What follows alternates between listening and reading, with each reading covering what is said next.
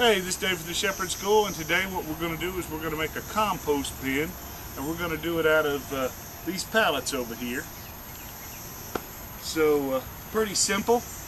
You just lay the pallets on the ground, and we're going to nail and tie.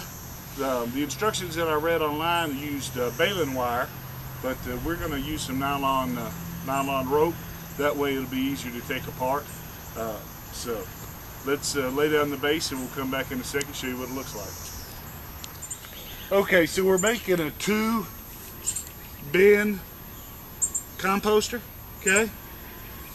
If I had more pallets, we'd make a 3-bin, and the way it works is we're going to tile these together, put our compost here.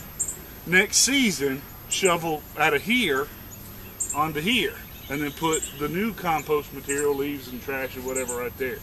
If we had a 3-1, it'd be sequential, and at the end of the 3 years, you know, your third one would be perfectly done. So you kind of see how we've got it. Now all we have to do is tie it together.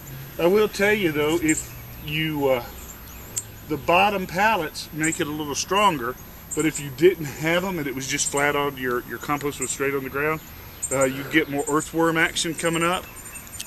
However, you need some air, and the pallets help have airflow so the bacteria will break the stuff down. If it was going to be just on the ground, what I would probably do is take some PVC pipes and drill some holes in it to make like a drainage pipe, and shove a couple in the compost pile. Okay, so we're going to tie this thing together, nail it up, and we'll come back and show you what the finished product looks like. All right, here's the finished composter. It ain't pretty, but it ain't meant to be. It's meant to be cheap. Didn't want to put a whole bunch of money into it because the pallets are just going to rot away with the leaves. So till next time, you can always catch us online at www.tngun.com. Thanks. I've got a plan.